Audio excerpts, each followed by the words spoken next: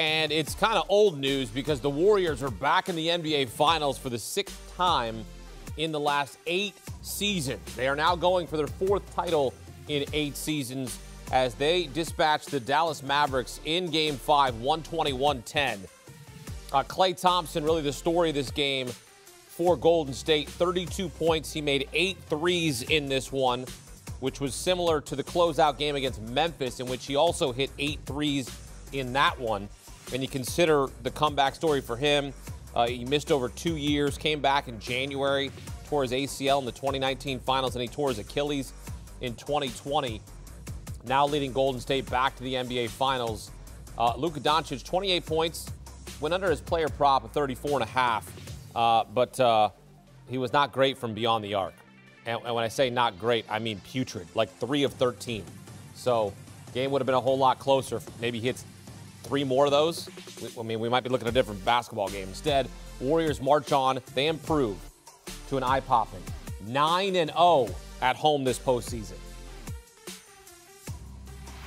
Get some instant analysis. Welcome CBS Sports basketball analyst Tim Doyle. Tim, Golden State marching on to the NBA Finals, a perfect 9-0 at home this postseason. Your reaction to them closing out the Mavs here in Game 5? Yeah, this was just a total team effort. You talked about Klay Thompson. Anybody who's ever played any sport, for someone to come back from that sort of adversity, you know, I actually had under in his player prop. It was a line that originally started in Game 1 at 20.5, and then I creeped all the way down to 18 because he had not gone over that number. Well, doesn't he know this isn't Game 6? He's Game 6 Klay, not Game 5 Klay. Today, he was 32 points, but it wasn't just him. Steph didn't even have 20 points. Let me give you 2 guys that had massive performances. Kevon Looney and Draymond Green combined 27 points, 24 rebounds, and 13 assists. You know, Wiggins was making shots. Jordan Poole had a fantastic stretch there in the first half. Yeah, they're going to be really tough at home. They feed off that crowd. It just seemed like the Mavericks came out, wild to say, they just lacked energy on the defensive end. Warriors got whatever they wanted, whenever they wanted. 120 points, 50% from the field. Didn't miss a free throw. Warriors at its best. What'd you see from Luka Doncic, who struggled from beyond the arc, 3 of 13 in this game? Just that he needed to get his game kick-started, and you could see that he was complaining to the referees about not getting foul calls that Steph was getting, that Jordan Poole was getting. But then all of a sudden, it was a single-digit game in the third quarter, and you thought, whoa, it's not supposed to end like this. Like, they did make a run, and he did pick up his energy level, and he did start getting to the free throw line. But, you know, 28 points on 28 shots is just unacceptable. You know, here's a guy who's carried his team all season into the postseason. And tonight, honestly, I thought he looked a little tired. I thought he looked a little beat. And, you know, who knows if he is 100%, but he was carrying such a heavy load. Guy's a fantastic player. He's going to be one of the all-time greats of this generation. He just didn't have enough supporting cast throughout this series. They had their opportunities. Their opportunity in this series was Game 2. They're up nearly 20 points. They lost that game, or else, who knows? Maybe this is a series that ends up going 7 games. But one thing about the Warriors is you're going to get these little opportunities to take advantage of it. John Morant missed the lefty layup in Game 1. Bye-bye to the Grizzlies. Like, if you don't take advantage of opportunities against the Warriors, they will certainly make you pay. All right, so Golden State improves to a perfect 9-0 at home this postseason. Is that a big deal to you, or is that something we make up in the media, make a big deal, or is there something to that? No, I think it's an enormous deal. You know, I always talk back to this as Steve Kerr goes to another NBA Finals. He was almost the Knicks coach. He went like this: Knicks, Warriors, Knicks, War. It's one of the great sports decisions of all time. It's like Jordan choosing Nike. Like, really, it's like one of the greatest sports. He was almost the coach of the New York Knicks. Like, that's insane to think about. And what is so amazing about what he does is Steph Curry didn't start the first playoff series.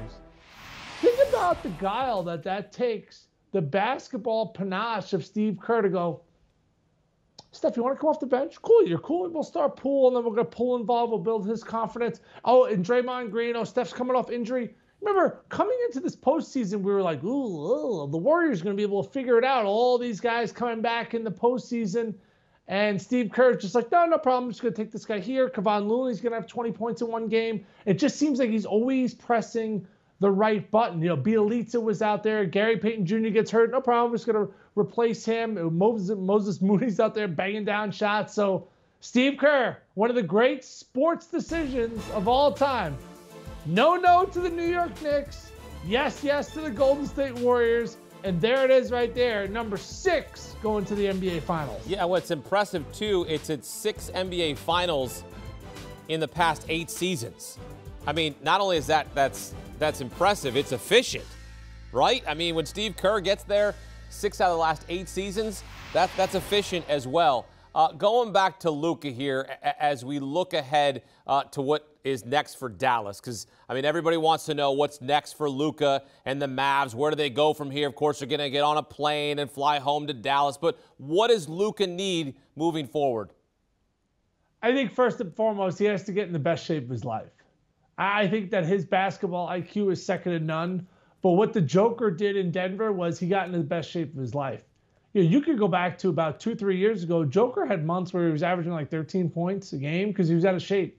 And what I want to see, I don't think Luka Doncic is ever going to look like, I don't know, Kevin Willis or Desmond Bane. I don't think he's ever going to be ripped like that. But let's see if he can get his body in the top peak physical condition, because he's asked to do so much and he takes a beating. Remember, he had the scratch in game 1. He is extremely physical.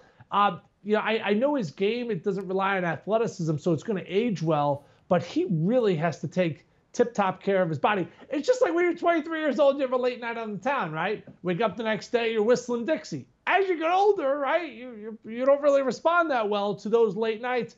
Same thing on a basketball court. We're watching James Harden right now, who's only 32 years old, age very, very quickly. And I think the same could be same for Luka Doncic if he doesn't kind of change his body. So the guy's an unbelievable offensive player. I thought he looked tired tonight. He was complaining to the refs.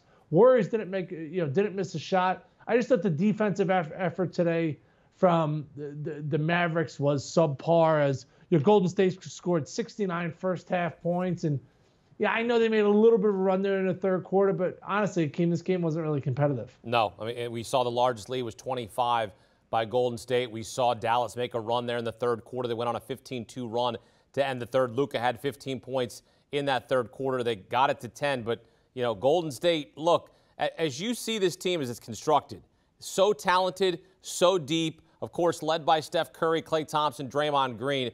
When you have watched this Warriors team throughout the postseason, what have you learned about them up until this point, as, of course, the NBA Finals coming a week away? Well, I think that, you know what you're going to get from Steph Curry. And Steph is so smart at this point where he's going to understand what time and place and do I need to score more. But there's some giant X factors that the Warriors have. Is Klay Thompson going to make shots? Because he's made shots in a few games in the NBA playoffs. And honestly, they've been, walks in the park for Golden State. So, if he can regain that form, he's had a lot of games where he's been under 20 in the playoffs. When he goes over that number, well, Golden State's really tough to beat. Let's not forget he made that enormous shot in Memphis in game 1. So I think that him, Jordan Poole, the energy that Poole gives off the bench as far as creating space, when Steph goes to the bench, he becomes the primary ball handler. He had a bunch of points, but, I think it really comes down to Klay. And you see the struggles in the first 4 games, and then he put it all together. He banged down 8 threes. And, when he's hitting, and Steph is really consistent. I know his numbers throughout the series were up and down, but I think Steph, he's better when he doesn't have to go out there and get 35. When he's getting other guys today, I thought tonight was probably the best team effort from Golden State this entire postseason. I mean, Draymond Green was making threes. Kevon Looney has been, if you had to rate Kevon Looney on a scale of 1 to 10 in the playoffs, I don't know, 14? He's been awesome. Unbelievable. It's been awesome on the boards. Block of shots, rebound. Yeah, he's been amazing. But tonight it just seemed like every single starter did something, and then Poole came off the bench and gave me that energy. Nobody was beating them tonight. But I think if they play Boston, it's going to be a pretty amazing series, because I've said all postseason long, I think Boston's the most balanced team in the NBA. I might have to be checking my notes, because what I saw tonight, that Warriors team is pretty balanced. Well, the Celtics 7-3 in the last 10 meetings against the Golden State Warriors. There's that note for you there. Look, if it is Boston, if they close out on It's Friday Boston. night. You already. Okay. There's no if. It's Boston. It's Boston. So Boston's winning the series against Miami. There's no question about it. All right, so then you're putting them into the finals. So it's Boston, Golden State. Golden State's going to be the favorite, no question there. Who you got in a best of 7? I know that Golden State has not lost a home game in the playoffs, but I have Boston. I think that, Tatum and Brown, when those guys get cooking, and, I know that, Miami has stretched this series to 6 games, but it easily could have been 5 games, and I know Milwaukee pushed into 7 games, but, I thought what Boston did in game 6 in Milwaukee, going up and beating Giannis on his home floor and beating him handily, I thought that was the most impressive win in the entire postseason. Even more impressive than Dallas going to Phoenix. Like, he beat Giannis on his home floor in a closeout game, and then you just smacked him in game 7. I like Boston. I don't say that with a ton of confidence. I got to give the Warriors credit, but if you really dive into what Golden State has done in these playoffs, right? You beat Jokic in Denver, not a great supporting cast, okay?